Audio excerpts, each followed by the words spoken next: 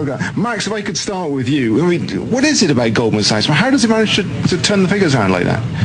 Well, Goldman Sachs are scum. I mean, that's the bottom line. They basically have co-opted the U.S. government. They've co-opted the Treasury Department, the Federal Reserve functionality. They've co-opted the Obama administration. Barack Obama, dances to Goldman Sachs' tune, and they are really crooked and abominable in what they've done. You just remember Hank Paulson held Congress hostage, took him in the back room and said, give us $700 billion. We're going to crash this market. Well, joining us for the rest of the hour, maybe twist his arm a little bit into the next, take some phone calls, is Max Keiser. He's a former Wall Street broker and is the inventor of the virtual specialist technology, prediction markets, Hollywood Stock Exchange, a bunch of other systems, and My Private Film. Max is currently a TV presenter, radio host, entrepreneur, broadcast journalist. He's the host of On the Edge with Max Keiser on Press TV. He's also done a BBC show called The Oracle, blogger for the Huffington Post. Max also presented the films for Al Jazeera. He joins us from Paris, France. And he's also a little bit in the new Obama film that I will soon announce the name of I'll announce it by next Wednesday. I've got to quit procrastinating and get to doing that. You just heard me play a clip of him on national main French television. We're going to play another clip of something coming up at the bottom of the hour. This is your chance to have financial questions. We're going to clear the board of calls, fresh calls specifically for Max Keiser on the economy, on the police state. But Max, let me throw you a curveball before we get into Goldman Sachs and all this out of the gates here. Yeah. Curveball. It's Max Keiser curveball. Curveball. It's a knuckleball. But seriously, the flu situation, troops everywhere, mass graves. They denied it a year ago. Now they admit it. Forced inoculations, talks of lockdown, only less than 2,000 dead worldwide. They are really hyping this thing, really trying to scare people. This looks like, to me, the perfect cover to get their carbon tax through, to get their open borders through, their gun control, their government health care that they're trying to push through in October. What does Max Keiser's spidey sense tell him? Well, I'm all about the banking and finance systems, that's what I cover. As far as the whole swine flu epidemic, I'm an idiot because I go to the drugstore every day and I buy that stuff for your hands to disinfect my hands. Of course, I was laughing at those people a year ago, but it's a herd mentality. How much do they charge $8 for a squirt of that stuff over here? Think of the profits that are being generated, and it's all herd mentality. People I go to these meet friends and they're sharing these things, little antiseptic gel. It's pathetic. You fall into the behavior that is inculcated through this massive wave of scare tactics. Everything can be sold using scare tactics now. They figured that out. Shock and awe, 9/11. If you scare enough people, they can scare you into buying anything now. Why bother coming up with a creative campaign to sell stuff when you just show people getting blown up, and then you'll sell a truckload of whatever it is you're trying to sell? It's all salesmanship. It's just basically, infomercials for psychosis and mass destruction, and they'll sell anything down the pike. But I want to talk about Goldman Sachs for a second because it's just gotten so hilarious. It's gotten ridiculous. It's gotten absurd, if that's okay by you. Yeah, let's get into $23.7 trillion missing in 10 months. They're refusing to say where the money went. Paulson gets up before Congress last week and says, yeah, I took $200 million myself. That's not a conflict of money he gave himself. This is a new level of heist. You're an expert in all this. Break it down for us. And then I want to get into, they say the economy's fixed. Everything's wonderful. The stock market's going up, but housing at all-time low. Reuters reporting that half of U.S. mortgages seen underwater by 2011.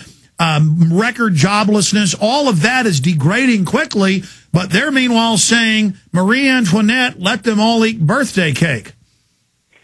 Let's just talk about a couple of things here. One, I don't know if you saw this or not, the high-frequency trading scandal. High-frequency trading, which is now being talked about in Washington. That special little computer. Tell us about that. Yeah, this is really amazing.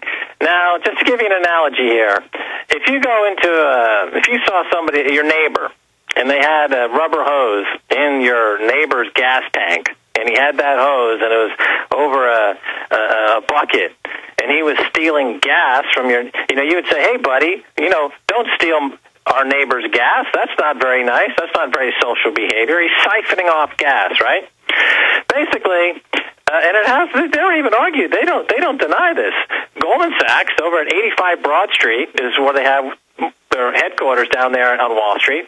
They co-located a server next to the New York Stock Exchange, and they use this high-frequency trading to siphon off, depending on whose estimates you read, between $100 million and $200 million a day. They're just siphoning cash directly off the floor of the exchange. And that's what we know of with a computer program plugged in secretly, rigging the market.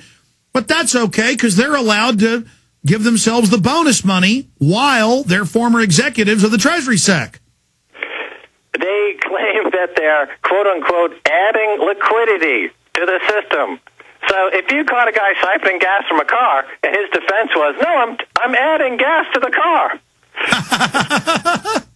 So they say, hey, Goldman, you're siphoning money from the floor of the exchange using high-frequency trading, using all this proprietary algorithms, which I know a lot about because I created the virtual specialist technology is used to trade bonds by Cantor Fitzgerald on Wall Street. It's used by the Hollywood Stock Exchange to trade box office futures, and I designed these systems. So I know all about these systems. And it's nothing more than siphoning off cash. And Barney Frank says, a little profiteering is okay. We need the banks on Wall Street to have a little profiteering because, after all, if the banks aren't healthy, the economy's not healthy. So the entire economy, 23.7 trillion of our money that we have to pay interest to them on. Oh, here's our money, and we pay you interest to take our money. Then it turns out the Fed is paying banks not to loan because they want to consolidate and blow out the economy. Is there no end? I mean, will Geithner soon be barbecuing children on his lawn? And we say, well, he's got to eat. The economy will collapse if we don't feed him our children. In fact, let me ask you that question. Why is he in the Wall Street Journal and other pub papers screaming and cussing and yelling at Bernanke and freaking out? Are they scared of the auditing the Fed? I mean, Bernanke suddenly on TV stuttering and bumbling. These omnipresent Mount Olympus elites are now coming and groveling. I mean, are we seeing the momentum shift against their criminal activity? He's upset because now that he works for the government, his slice of the bonus pool is smaller. He's trying to get Paul some of these guys to give him more money. He's upset. He can't sell his house in Larchmont, New York, which, by the way, his house in Larchmont is less than a mile than where I grew up in Westchester County. I used to ride my bicycle by his house all the time. He's upset he can't sell his house because of the economic problems that he himself helped create. And now that Paulson successfully ransomed the government for $700 billion, which became $13 trillion, he's now paying himself. He's working with the Chinese to manage their money. He's going to make billions again. When he took the job for the government, of course, he said, well, I had to sell my Goldman Sachs stock at close to its all-time high. By the way, because I'm working for the government, I don't have to pay taxes on that gain. So his whole role as a servant for the government was a tax dodge. Paulson was just a tax dodger. He saved something like $100 million in taxes by taking that job, worked for a couple of years, engineered the collapse of Lehman Brothers and Bear Stearns, took away all the competition from Goldman and J.P. Morgan and his crony buddies, and got rid of his arch enemy Dick Fuld over at Lehman Brothers. It was nothing but a grudge match between those two. They could have easily, Alex, this is the tragedy of it, going back to what I call the 9th of August, or 8-9, which is right up there with 9/11. 2 years ago, on the 9th of August, 2 years ago in 2007, is when BNP in Paris said that they couldn't value the subprime bonds on their books, and that started what we call the credit crash for the next 24 months. The response from the government was not to reform the banking system, but to give them now what we know to be roughly $13 trillion. And according to guys like Carl Denninger, who's a very plugged-in guy, that number is going to double again. And the tragedy is that they could have very easily wiped out every mortgage debt and every credit card debt in America for less than that money.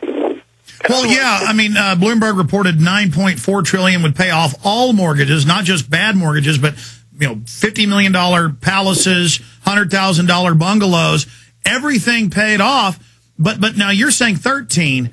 The Congress and the banks are saying 23.7. But I guess that's different types of money they created, and that's not counting all the magical SDRs and these other layers of global currency.